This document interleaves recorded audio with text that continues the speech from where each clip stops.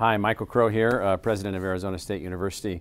ASU has been involved for almost 20 years in producing the report, DATOS, the state of Arizona's Hispanic market, and we're very proud and honored to be able to be a part of all of that.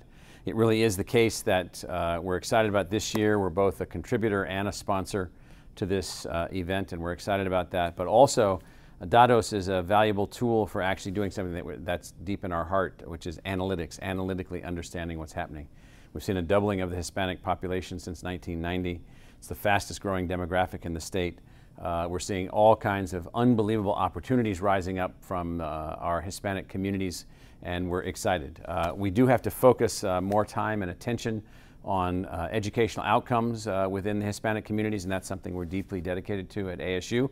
And so I'm very excited about the event and look forward to, let me just check the date over here, September 23rd, Arizona Biltmore. See you there.